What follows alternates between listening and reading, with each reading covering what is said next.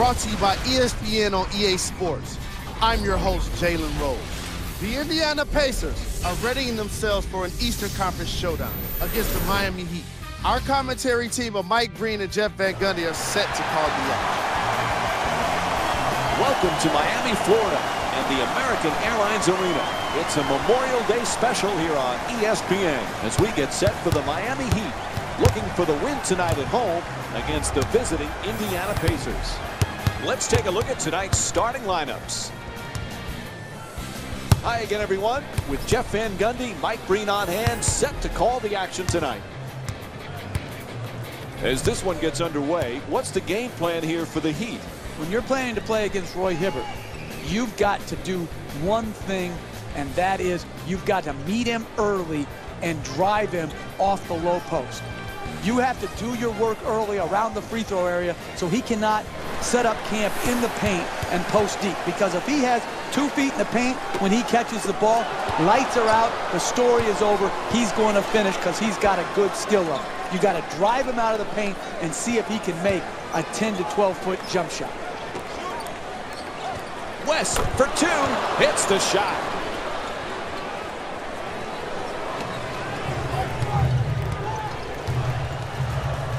To Wade. Forced to make the pass. And Dwayne Wade with the jumper for 3. Give me good offense over good defense any day of the week. Well-defended possession, but better offense. To Hibbert. George falling away, puts it out, gets it to go. That's good defense, better offense, a nice contested 2-point shot.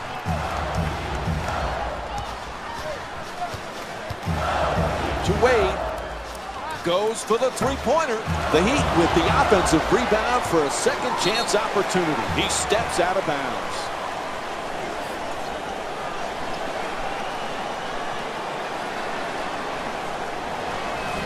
And it's a backcourt violation called against the Heat.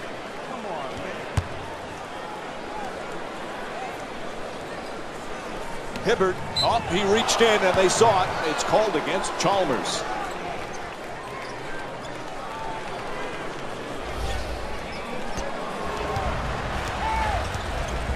Tied up, has to make that pass.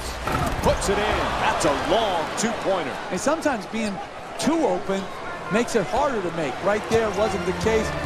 No hesitation. Easy 2-point jump shot. Chalmers able to put it in. You need guys who can make shots under duress and pressure. That was a well-defended possession, but that man stuck it even against the best defense. Strong finish at the rim. Let's have another look at that play.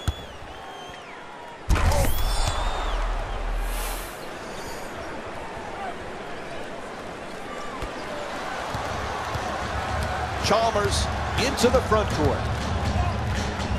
To Wade. There's the double team. Wide open for 3. Hibbert the rebound. That's solid offense. Getting their best players their best shots in their best spots. It didn't go in, but that's how you win games. Swatted away by James. Nicely executed. Look at that release of that layup. Up and over the outstretched hand and the shot blocker. Beautiful touch. Let's face it, patience is not at a high premium in the NBA. The fans with management, so it's pretty much you better produce now or you're in trouble. Eric Spoelstra was the guy. When LeBron James first came over, there was talk that whole first season, this guy's not going to be able to handle this team. They should replace him. They should fire him. And now look, now he's won 2 championships, 3 straight finals, and without question, he's shown he's one of the premier coaches in all of basketball. Yeah, and listen, the coaches already knew how good he was in this league. And I think the players that he coached knew how good he was. But this is the difference between organizations. When they didn't get the result they wanted against Dallas in the playoffs, lesser organizations would have come out and the sources close to the organization saying they were disappointed in their coach or outright blaming him by firing him.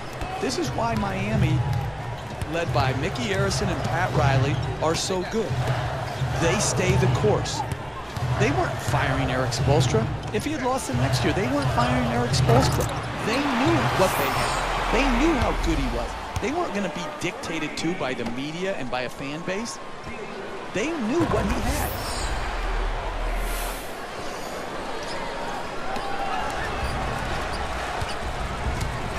Indiana bringing it up here.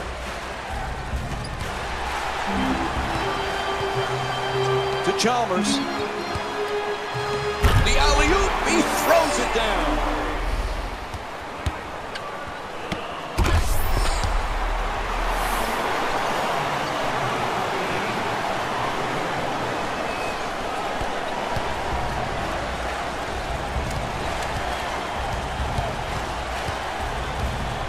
To George. Puts it down.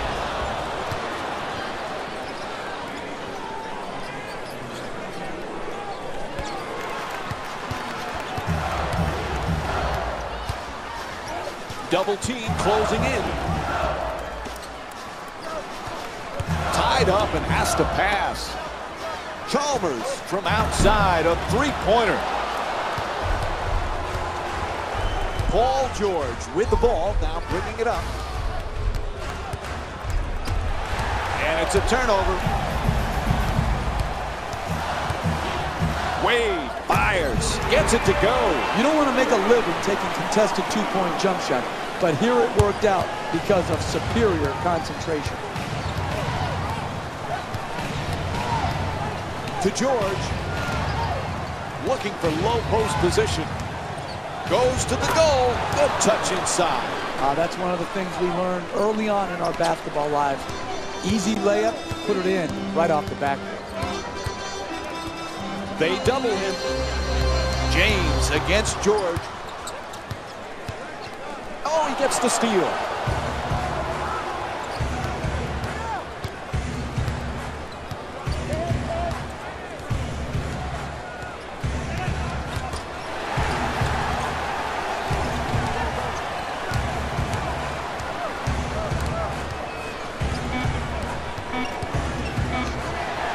Ball is tipped, and they come up with it. Count it, plus the foul. I need to see that one again. Here's the replay. And it's on to the free throw line. One shot to complete the three-point play. Are you kidding me? You're allowing guys to dunk it in your face, and you're just touch fouling them? You can't let that guy get his hands above his shoulders. You've got to prevent the basket at all costs. George fires away for two. Bosch fires for three from the corner. Good rebound, held off nicely by West. And Mario Chalmers, it's whistled for the foul. He tried to reach in. And looks like both teams are making substitutions.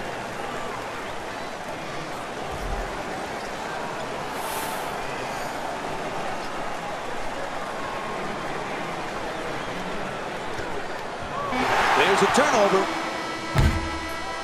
And the first quarter comes to an end. The score is tied. Stay with us. More Memorial Day basketball after the break.